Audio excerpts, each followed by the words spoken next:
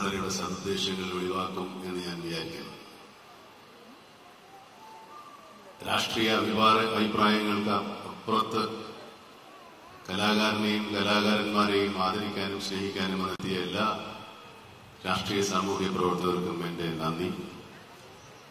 ഇത് ഒരു സിനിമാ നടനോടുള്ള ഭ്രാന്തമായ ആരാധനയിൽ നിന്നുണ്ടായതല്ല എന്ന് ഞാൻ വിശ്വസിക്കുന്നു. കാരണം ഒരു കലാകാരനോടോ അല്ലെങ്കിൽ ഒരു സിനിമാ നടനോടുള്ള ആരാധന ഈ തരത്തിലല്ല പ്രകടിപ്പിക്കുന്നത്. അതിനൊക്കെ വേറെ തലങ്ങൾ നമ്മൾ ആക്ഷേപിക്കുകയും അപഹസിക്കുകയും ചെയ്യുന്ന ഒരുപാട് തലങ്ങളുണ്ട്.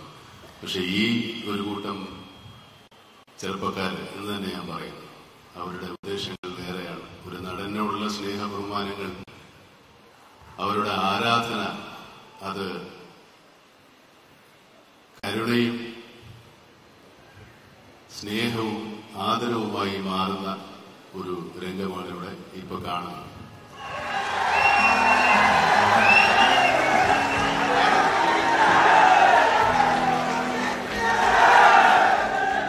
സദസ്സ് പൂർണ്ണമായിരിക്കുന്നു. ബഹുമാനപ്പെട്ട മുഖ്യമന്ത്രിയും നമ്മുടെ കൂടെ ചേരുന്നു. കേരളീയരുടെ പ്രിയപ്പെട്ട താരം Shri Mammootty,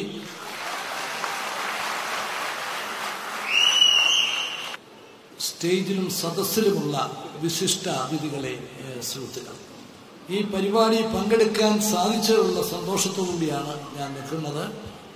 Mammootty fans and welfare association, ആ സംഘടന ശ്രീ മമ്മൂട്ടിയോടുള്ള സ്നേഹവും ആദരവും പ്രകടിപ്പിക്കുന്നതോടൊപ്പം അദ്ദേഹത്തിന്റെ കൂടി മനസ്സറിഞ്ഞ് അവരുടെ പ്രവർത്തനങ്ങൾ നമ്മുടെ സമൂഹത്തിന് ഒരു പ്രത്യേക മാതൃകയാണ് എന്നാണ് എൻ്റെ അഭിപ്രായം. അവര് സാമൂഹ്യ സേവന രംഗത്ത് വളരെയേറെ കാര്യങ്ങളാണ് ചെയ്തിരിക്കുന്നത്. 1000-ലധികം പേർക്ക് കണ്ണ് ഓപ്പറേഷൻ നടത്തി, 100 പേർക്ക് ഹാർട്ട് ഓപ്പറേഷൻ നടത്തി. ഇന്ന് പുതിയതായി ഒരു 50 പേർ കൂടെ ഹാർട്ട് ഓപ്പറേഷനുള്ള അനുമതി നൽകിക്കൊണ്ടുള്ള പത്രം ഇവിടെ വെച്ച് വിതരണം ചെയ്യുക.